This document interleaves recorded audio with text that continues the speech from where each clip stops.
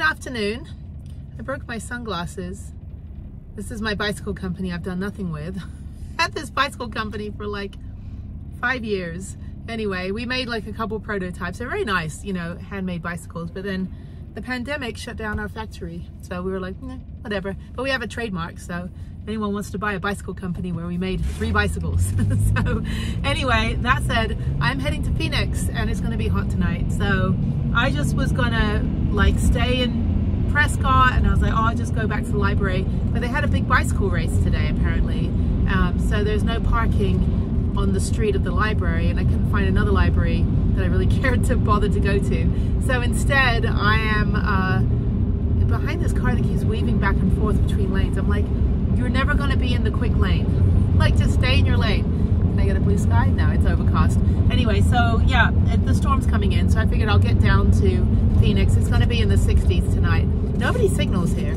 Arizona, do you not signal? Like, I would like for somebody to use their indicator. It's like, what is that meme? It says like, me, you know, just you never, you know, be nice to everyone. You never know what they're going through. And then also me, yeah, nice turn signal, fuckface. Anyway, I'm not really like that. Sometimes I'll get like ornery Scorpio, like when you have to, but I'm Texan, kind of. So you don't use your turn signal, or you don't flip people off or beep when you're in Texas, because you'll get shot. So, and I don't own a gun, so there you go. I have no way to defend myself if I flip somebody off and they decide to shoot me. So anyway, but Arizona people, you do not use indicators here. You're like, I know it's a great expanse of desert, but there are actual roads with lines on it. We're not just driving, you know, over the, you know, free-for-all. Anyway, so yeah, it's got about an hour and 42-minute drive.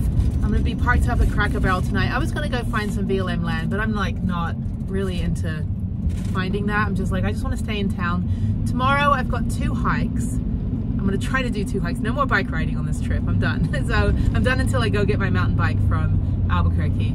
That was treacherous, you saw in the last episode. But yeah, it's gonna be great just to kind of mosey on back through Texas. I've done so much this week. I can't believe I just flew into Vegas on Monday and I've already completed like everything I wanted to do. I am a day ahead, which is good. But anyway, so I am just going to, yeah, just kind of do 2 hikes tomorrow. So that'll be fun. And then I have the Musical Instrument Museum on Sunday, and maybe see what other stuff is open on a Sunday. I kind of just need a museum day. I try to do at least 1 museum day during each leg of my trip. My legs are usually 2 weeks or 3 weeks long right now until things change. Hopefully in June, you know, there'll be a little bit change in schedule, meaning that I'll be home a little bit more, you know, that kind of thing. But generally I try to do like a kind of a rest day, and the rest day will be something like sightseeing or doing a touristy thing in town, or kind of checking out museums. But the Musical Instrument Museum I went to in 2021, and it's my favorite museum, and I got really teary-eyed because the whole world had shut down, and music is such a big part of my travel. It brings people together, and then you basically get a headset for $20. You get a headset, you walk around this museum, and they have instruments and displays for every single country, and the music will change as you get to each exhibit, and it's really, really cool. And there's videos and things, it's real interactive. Of course, the American one was all like jazz and like marching bands and stuff like that. But it was really, really sweet, because music's always been a little bit of my, you know, actually a lot of my life, like living with people in other countries and doing homestays. So anyway, so I'm about 80 miles from Phoenix. I've been to Phoenix a bunch of times. I was here in 2021 as well and did a really, really good bike ride, but I'm done bike riding. So that was treacherous. But I think I'll do 2 hikes tomorrow up in the Superstition Mountains, kind of get that out the way. And then I'm back at the Cracker Barrel tomorrow night in Phoenix. Hopefully it's not gonna be too hot tonight. Hopefully it'll be in the 60s at least. I can run the fan. And then finally, you know, head from Phoenix to Albuquerque Monday morning. So I might go run at the gym Monday morning. It's just a driving day on Monday to go to Albuquerque and get my bike. And then I think either I'll work out in the morning, or I think what I'll do is I'll go super early from Phoenix, drive the couple hours to Albuquerque, and then do the Bosque Trail on my rollerblades again if the weather's good. I know it's starting to get hot in Albuquerque as well. I was thinking of going up to Santa Fe with the, you know, new and improved mountain bike and go do La Tierra trails, but again, it's like kind of done mountain biking right now. But I do want to go, yeah, I do want to do a couple things. I've done everything in Albuquerque. I've done the Sandia Peak, I've done the tram, I've done the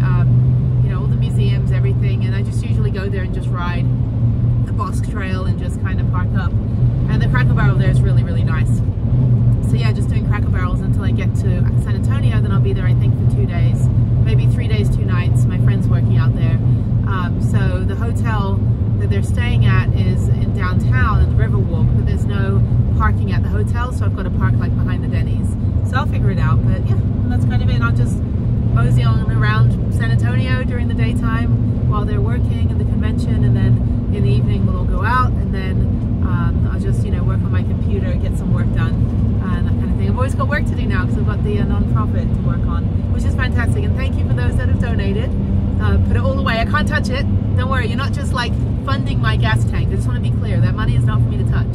That money is going to be put toward shit shovels and, you know, backpacks and sleeping bags and hiking boots and whatever else anybody needs, you know, that are, you know, the trying to overcome trauma, or maybe they're domestic violence survivors, or they're service-connected disabled veterans, and they just don't have the means to buy the equipment they need.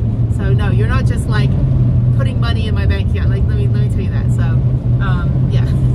So, not that anyone's ever asked, no one said like, oh, you made a non-profit so you could fund your van life. No, this is completely separate. This is my travel LLC. This is a whole different business. This whole thing, my van is an LLC. Everything's a write-off. So, yes, if you have an Instagram account or anything, register your van as your company van, and then therefore, you know, you just write everything off. But I'm really excited to start getting projects going, and I've got a Houston Small Business Expo coming up in May, which I'll go to, and I'll hand out my business card and my stickers, and hopefully get some corporate donations, because we really want to get a lot of fundraising done so that we're able to do a lot more for people that, you know, are just kind of hurting. Like, they just want to get out into nature, but they just don't have, you know, the means to buy an ultralight, you know, camping gear, or the right pair of shoes that will help their spine disability.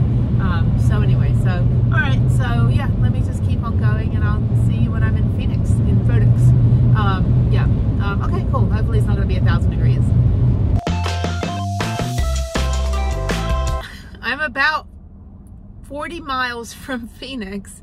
People do not know how to drive here. Even on the freeway, it said using your turn signals is a slam dunk and will save lives. I do not understand. There's construction back there, and everyone was like, the one guy was like weaving over 3 lanes, like to not let anybody merge. Like, and then all of that, after all that, he ends up like running to the red light. It's like ridiculous. So he's sitting there like filming me right now, like an asshole with his son. So anyway, but yeah, so it's just pathetic. I'm like, what is wrong with you? Maybe it's just too much, like their brains are fried here. I don't know. As being in Phoenix, they've always just been like the worst drivers. I mean, it's like they're, I mean, I don't know. Anyway, but yeah, so I'm gonna go now to the Martin Automotive Museum. I just saw this on the freeway.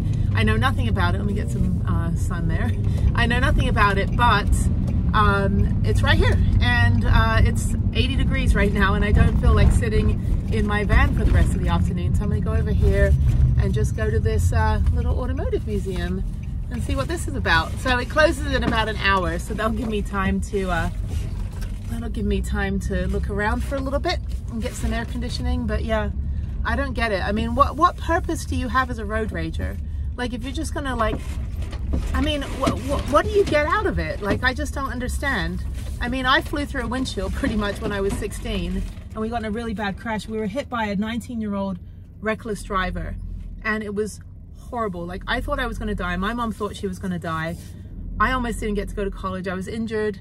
You know, it's just, I just don't understand. Like, what purpose does being reckless do other than kill people? And I've lost 3 really, really, really, really dear friends, like really dear friends who have died because of other people. And I've been hit multiple times by distracted drivers or reckless drivers, you know, just road raging. I'm like, what the fuck is your problem? Seriously, you're gonna kill somebody. You know, 3 people killed 3 of my good friends. One of them was on the back of a motorcycle. The other 2 were in car crashes. And one of them actually ended up being filmed. Like, some stranger filmed my friend being pulled, lifeless dead body being pulled from the wreckage in Washington State back in 2017. And I just Googled what happened to him, and it took me to this YouTube video that it was on the freeway, and I had YouTube take it down. I was like, that is my friend that I've known since I was 13 years old. And he was the second person, I'm gonna cry now. He was the second person I ever met when I moved to America when I was 13 in 8th grade. And he was the nicest guy. And still like kept in touch all through like all of my life issues and family stuff and, you know, life milestones, and just, you know, remained a really good friend. And then was killed. Just he got hit by a reckless truck driver who T-boned him on the freeway and caused him to spin around and hit the back of a flatbed truck. But I had YouTube take the video down. I said, that is my friend. And that video should not be up there of him being pulled from the wreckage. Anyway, I don't understand why people need to road rage and race to a red light. I mean, where are you going? What is so important? Some asshole convention you're late for?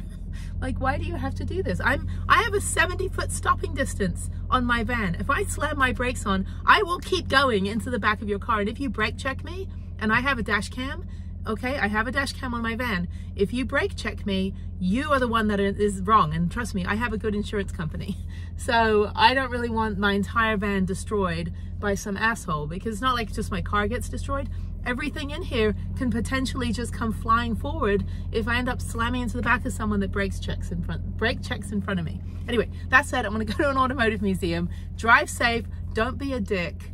And just, you know, people have died. Really good friends of mine have died and left their kids behind. Their kids have no dad or mom because of reckless drivers. And I've been hit, like I said, when I was 16, we got hit really bad. I thought I was gonna die. And I've been rear-ended, I've been T-boned, you know, just by people not paying attention, and people that, and even just the other day, my friend's son, you know, was driving in Vegas and some road rager just slammed into the back of his car. He had stitches in the back of his head. It's like, what is your problem? Stop it. Anyway, so I'm here. I'm going to go in there and be social for a little bit. All right, I will chat with you guys later. Okay, bye. All right, this is cool. So you can actually get into some of the vehicles. That's super cool. This is awesome. I don't know what car that is. This is great. This is just stumbled upon this place. Like I saw it on the freeway. I'm like, oh, I'll just stop here for a minute. So yeah, this is the Martin Auto Museum. And yeah, you're allowed to just sit in whatever cars you want.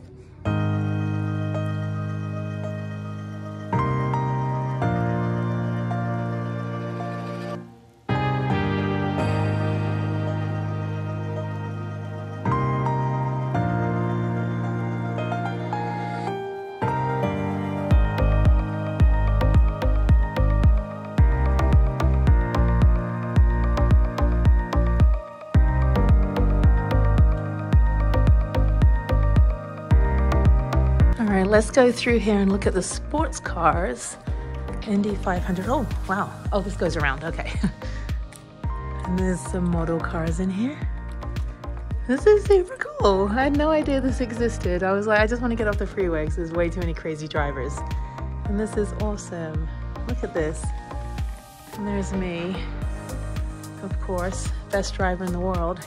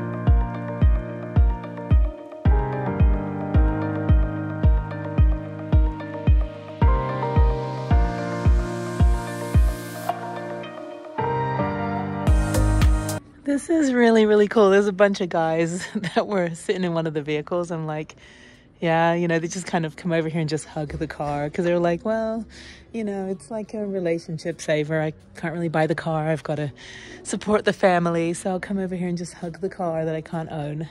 This one's a little close. That is some prime parking right there.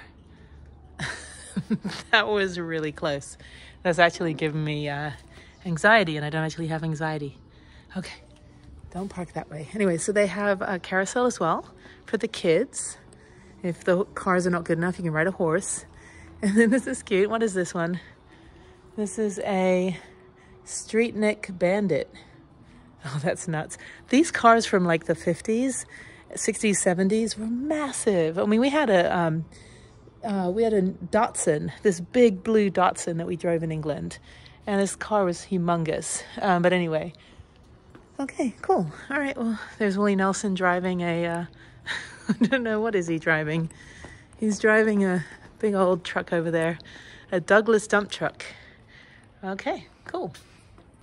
So you can pretty much go in any car unless it says do not enter this car. So the DeLorean, you can't enter that one. But if you want to sit in any of these vehicles, you can.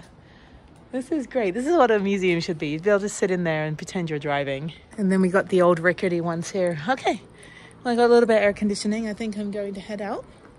So that was a good 45 minutes of my time walking around looking at vehicles. I love cars and I love airplanes and people that have cars and people that fly airplanes. So, because that would never be me. I would never own any of these. But, you know, I've got some good friends that have some good collections. So, all right, so let's go check out the gift shop. You can also have an event here. They've got some Abilities Expo going on. Yeah, I mean, it's funny, like, you know, these are like, I mean, I'm almost 46, right? So I remember vaguely growing up with cars in the 70s and 80s. You know, it's like, but it's just incredible. These things are huge. And of course, back then there weren't billions of cars on the road. So you only go like, you know, 20 miles an hour. And what's funny is they don't even have seatbelts. And when I was at the Ford Museum, Henry Ford Museum in Detroit, oh, they have seatbelts. Henry Ford Museum in Detroit, they had a whole display of the only 4 car seats that they basically ever had. It's kind of funny. It's like, yeah, because we used to just slide around on the back seat, you know, every time we were around the corner. We never had car seats when I was growing up. All right, so let me go in here to the Finish Line little store. I need to get a car to build. I need a hobby, like a hobby kit. Because my friend's going to build his car. And oh, you got mobility scooters. This is awesome. So if you need to be, you know, need assistance. What a fantastic place. I need to get a t-shirt or something. This is really cool. Who knew? I just saw the sign on the freeway and decided to come over here. Okay, so let me see if they've got any. They've got airplanes, boats, and they've got pictures. They never have my name. Well, not the way I spell it. And they got little race cars. That's super cool. Then racetracks and then old beat up things like you see in Texas. All right, I'm done. I got a t-shirt and an insulated tumbler because I needed one for my tea. All right, I'm only like 3 miles from the Cracker Barrel. It's 5:30 p.m. It's still 80 degrees, so I'm gonna go to IKEA and go walk around for a little bit. Maybe see if I can find more organizational things for my van. Don't really, actually, no, I need a mat. I need a little mat for under my toilet. And I'm gonna go in there and then that's about it. So yeah, just kind of killing time right now because it is way too hot to be sitting in my van at a Cracker Barrel because I won't really be able to open the door either and just kind of, you know, camp out in the parking lot.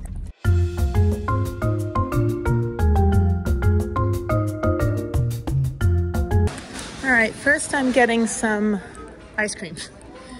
And then I'm gonna go walk around, just do one lap of IKEA. I actually do need a few things. I need some towels and stuff.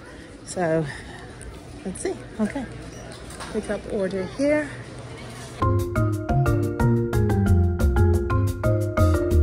I'm gonna get my free cup of tea. It's weird, you walk right into the cafe, that's strange.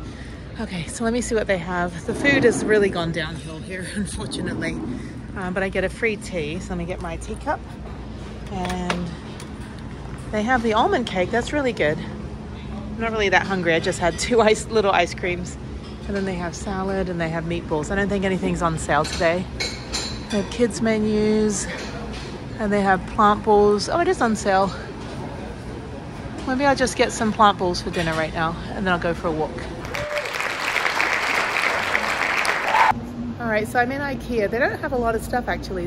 Everything's on sale. So these are on sale. These are just storage containers. I just threw away one that kind of was on its end. I've like ruined it too much, like moving it around. So anyway, so these are Drona like storage boxes. You just kind of put them together. Yeah, there's not a lot of stuff here, unfortunately. And for a Friday night, it's empty. So I'm just gonna walk around and do one more, well, continue the lap, because once you're, you know, in IKEA, you're committed. So I'll finish the lap, and then I've had some dinner, and then hopefully it's cooled down a little bit so I can go back to the van and not die. So, okay, cool. All right, well, I've got these, and yeah, let me continue walking. I need a few extra storage things and to replace a few things, and I should be good. So it's probably a $50, you know, shopping spree right now. Not a lot of stuff I need, but I do need a bath mat of some kind to put under my toilet, under the bed, and then, yeah, that's it. So the toilet was leaking, but I think what happened was I was at high altitude and it wouldn't open because of the high altitude, and I think it just kind of, like the pressure, and then it just kind of leaked because of that, but it's fine. It didn't leak all over the van. It just leaked in the little tray that I put it in, so I wiped that down, and now I need to put something more absorbent under it. Sorry, TMI. Anyway, it's hashtag van life. Okay, so yeah, let me continue on, and yeah, it's nice and quiet in here. It's very warm though, but yeah, and then I'll just keep going, and that's it. Nothing else to report. All right, there's my haul, and it's dark. Hopefully a little cooler. Very, very windy out here for some reason.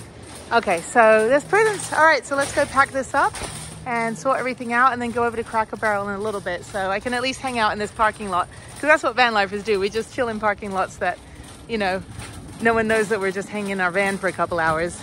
I know people that just hang out at the mall all day, like in their van, because no one's gonna know, right, if you're in your van chilling or if you're like in there shopping. So anyway, as long as you're not in the parking lot after the store closes, I think you're fine.